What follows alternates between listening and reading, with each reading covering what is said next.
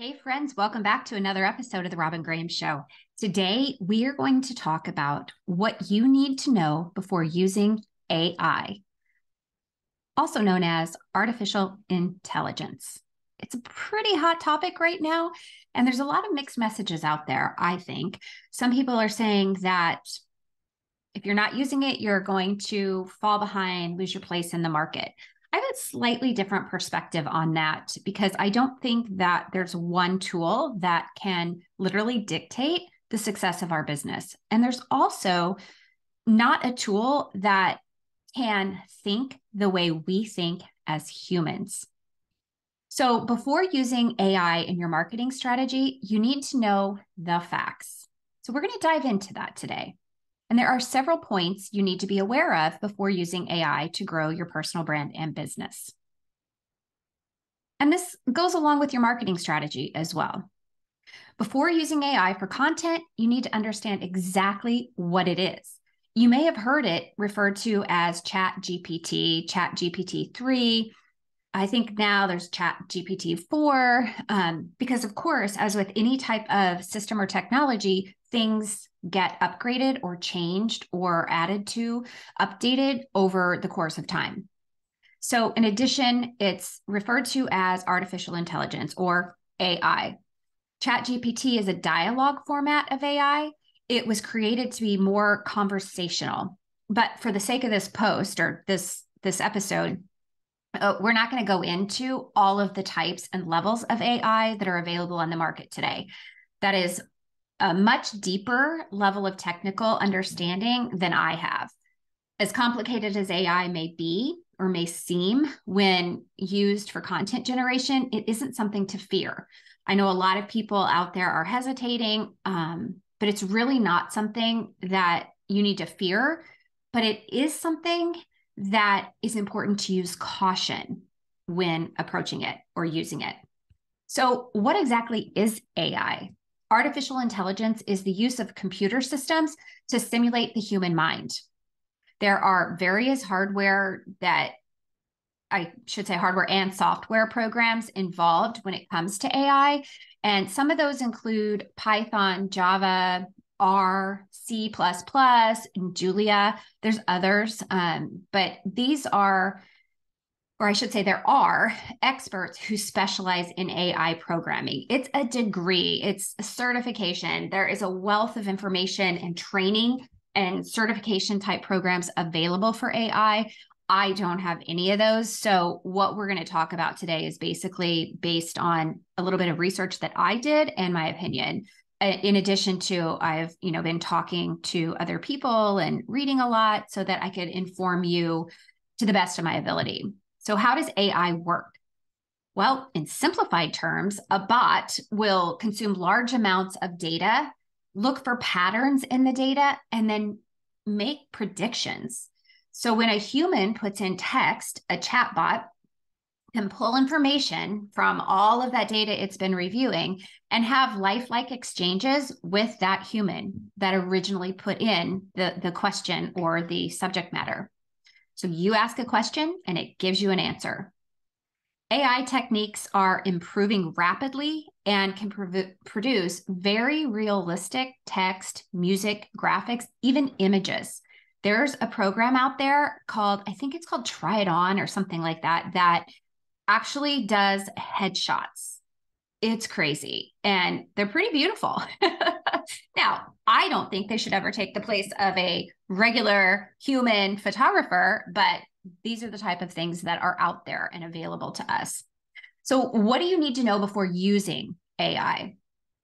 I've had an opinion about it for a while since it was first introduced. The anxious skeptic in me first thought that, oh, it's amazing. But immediately my mind went to the thought that that means a bot could take my information, the content that I've worked hard to create, that I've used my brain to create, and give it to someone else to use. And I may not even know it. I thought about plagiarism and how before that was a big deal, but it may no longer be because of how the data is being discovered and shared for someone else to use. And believe me, not everyone is rewording the results produced by AI programs.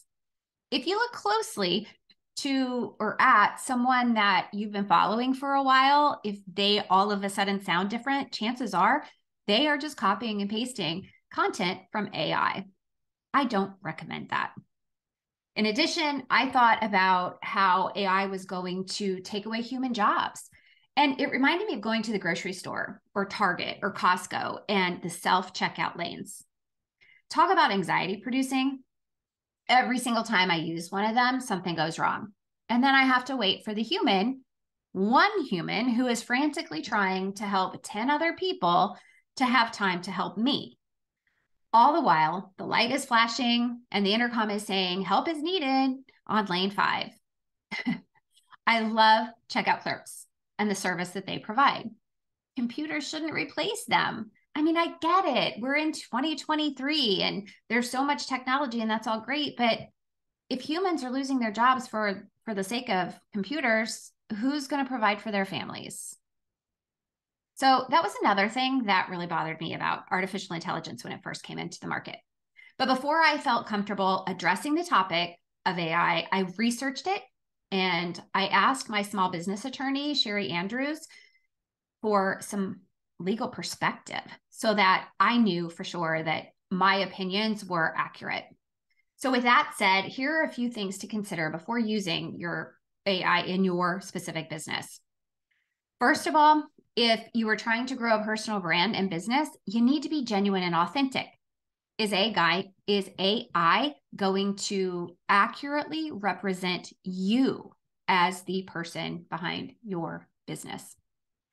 Is it going to represent your tone, your knowledge, your level of professionalism, and your opinions that make up your personal brand? What stops someone else in your niche from asking the same exact question, getting the same response, and using the exact same answer in their content? Because there's multiple platforms out there for AI. So if someone asked the same question and used a different platform, even if they use the same platform, the same information could be regurgitated. And the third thing to ask yourself is, or consider is, are you willing to review the AI outputs and add your own brilliance, your flair, your opinion, your expertise, and your values? Another thing you need to be aware of is that no one in the technology industry is actually verifying the information to monitor for plagiarism. Now, this could hurt you in two ways. First, your valuable content could be given to other people to use. And second, you could be plagiarizing someone else. No one is monitoring the accuracy of the content shared when you ask a question. Therefore, you could use what was regurgitated by a chatbot and lose your credibility if it's not accurate, which means you'd lose the trust of your community. Since trust determines buying practices, this could ultimately hurt your business in a big way. The other thing is that no one is confirming that the information provided is from an authoritative, reputable, and expert source on the subject matter. So again, this could influence your credibility as an expert in your niche if you aren't carefully checking the information produced by AI. Your eyes need to do a deep review. Don't just skim it and, oh yeah, that sounds good. You need to ensure that what you're putting out there is in alignment with what you believe, what your values are, what your visions and passions are, what your opinions are, to make sure that whatever you're putting out there is authentically and organically equivalent to what you would create on your own. So before using AI, decide why you are using it in the first place. Are you using it to save time because you don't like to write? Or are you using AI because you don't believe you are creative enough to create compelling content and copy? Do you not believe that you have the expert answer and are seeking help in finding it? Or do you simply need a little help with content idea generation? Are you using AI for a quick solution to attract clients? Thinking that the more content that you put out is going to get you more clients. So here's the truth. You are creative and you can write. because you are an expert in your niche. All of your experiences have led you right to where you are today. So if you think strategically, you can plan your content in a way that is going to resonate with your people. They're going to understand what you do. And then they're going to be attracted to you. They're going to like you, and they're going to start to trust you. All of your life and business experiences, along, of course, with God himself, because every gift that we have, every experience we have has come from him, and the choices that we make alongside that give you the ability to create and share meaningful and impactful content. I want you to believe in yourself. I don't want you to use AI as a scapegoat. Now, of course, there are times when we lack ideas. There's times when we're overwhelmed. And if that's the situation and you don't feel creative, then use AI for idea generation. But at the same time, get back in touch with your own creativity. Maybe you need to step away from the office for a bit, take a long walk, listen to some music, garden, maybe do some crafts, or ask your community what they want to learn from you.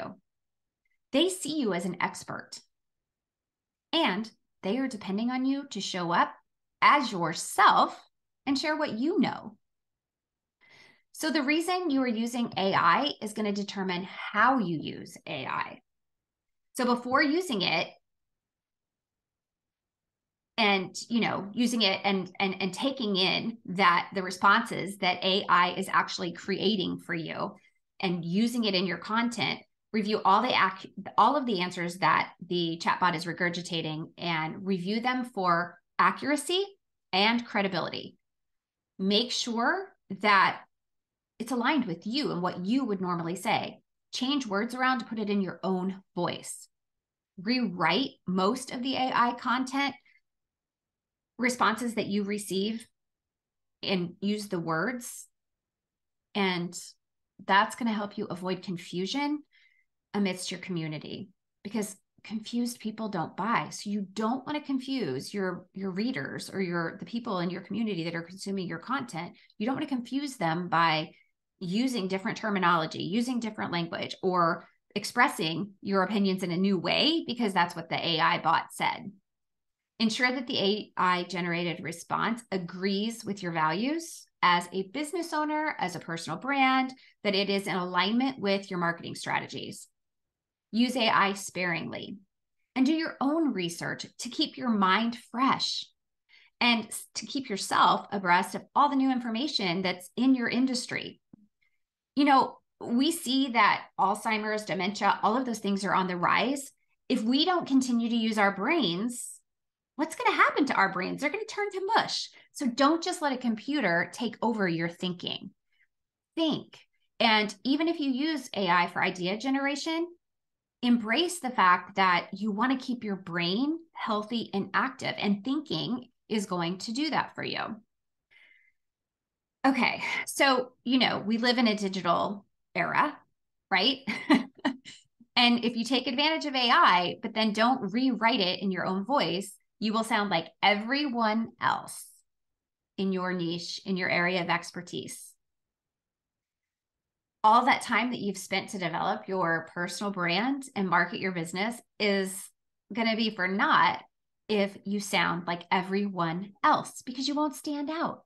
You have to stand out in order for people to in order for you, I should say, to be memorable and recognizable. So if you're not standing out because you sound like everybody else, it's going to be like the teacher on Charlie Brown, right? That's not what you want to be. That's not what you want to sound like. So here are some places that you can use AI in your business if you choose to use AI. So email marketing. So here's an example. I have an SEO webinar coming up soon. So before creating the post that I was going to write, I wanted to do a little research for myself to test, or I should say, before doing this podcast episode and blog post, I wanted to do a little research for myself. So since I had this webinar coming up, I thought, okay, I'm going to ask copy.ai to write an email about SEO, about an SEO webinar specifically. So it generated a response that included this paragraph, and I'm just going to read this to you. Are you tired of your website being buried on the second or third page of search engine results? Do you want to learn how to increase traffic to your website and improve your online presence? If so, we have great news for you. It's pretty accurate for sure, but I had to change it up a bit before I used it. So I did talk about, are you tired of not being ranked on the first page of Google?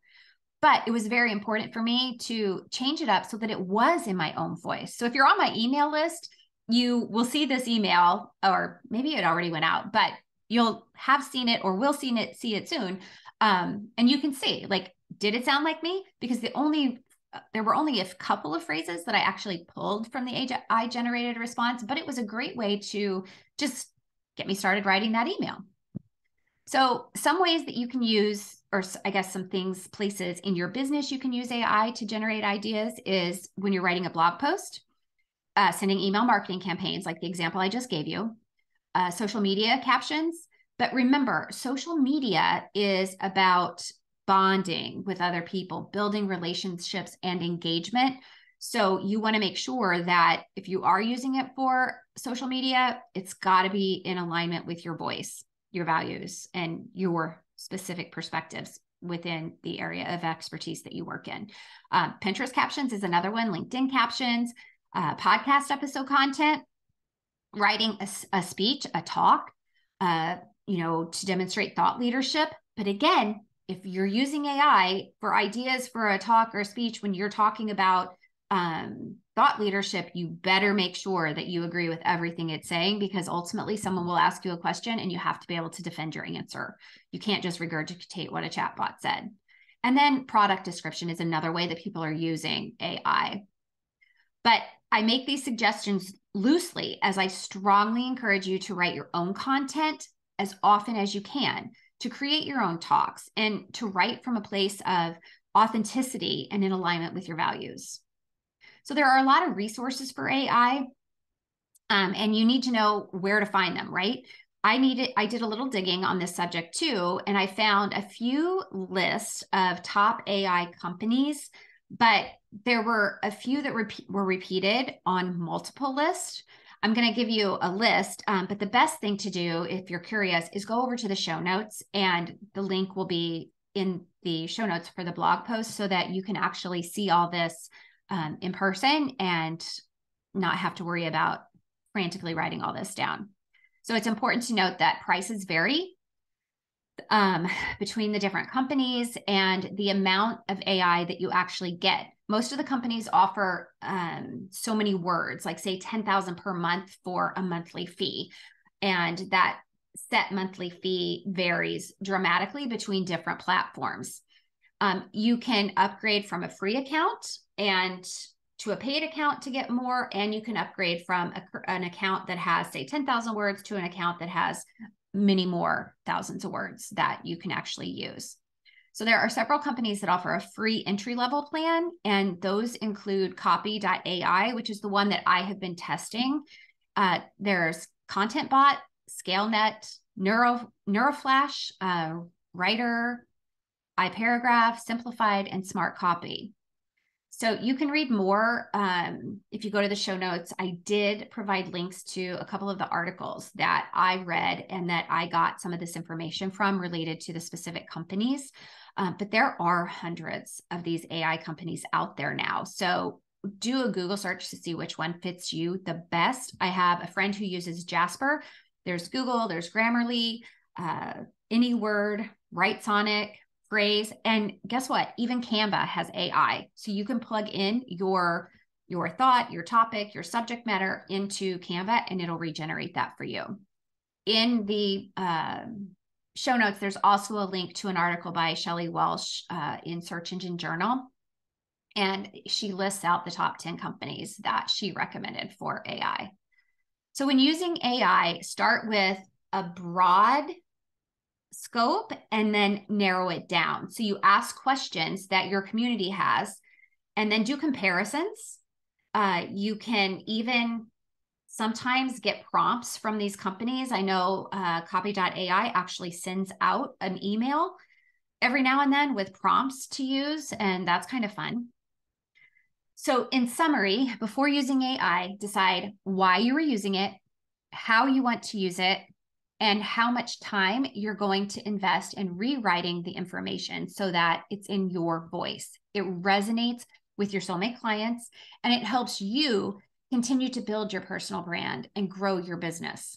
It's got to fit with your marketing strategy. If you aren't using AI, I don't think you're at risk of losing your credibility or your business or your place in the market unless you aren't creating content and doing due diligence to be visible in the online space. I've seen people say that if you want to be competitive and stay ahead of the curve and top of mind, that you have to use AI. I don't think that's true. If you're a good writer and creative and feel confident that you can grow your business without it, you don't need to conform to using AI. You get to choose if and how you use it. It's a tool. And if it helps you save time, and if it helps you do other things that are going to generate clients and income in your business, then use it. But you get to do you. And if you do use it, just use it with integrity while being authentically yourself. I would love to hear from you guys as to whether or not you're using AI or how you're using it, and if you found this information helpful. So do me a favor and just find me on social media and tell me how you're using this. I would be so curious to know. I am just like have my toes in the water, so to speak, with using it. But I have to say, I see the value and I see how it can save time, especially if you're in like a creative slump. So I will be probably using it here and there, but again, I like to write, and so I will continue to generate my own content most of the time. So have a great day, everybody. If you enjoyed the episode, please share it with other people that you know are in the throes of business and maybe even just starting out and they're like, oh my gosh, how do I write this copy? It may be a good place for them to start. Share the episode with them, and if you would be so kind to leave a rating and review, my heart would be so full. That's how I can continue to grow the show and how I can get great guests on the show as well. So thank you so much for being here. Have a spectacular week, and I will see you next time.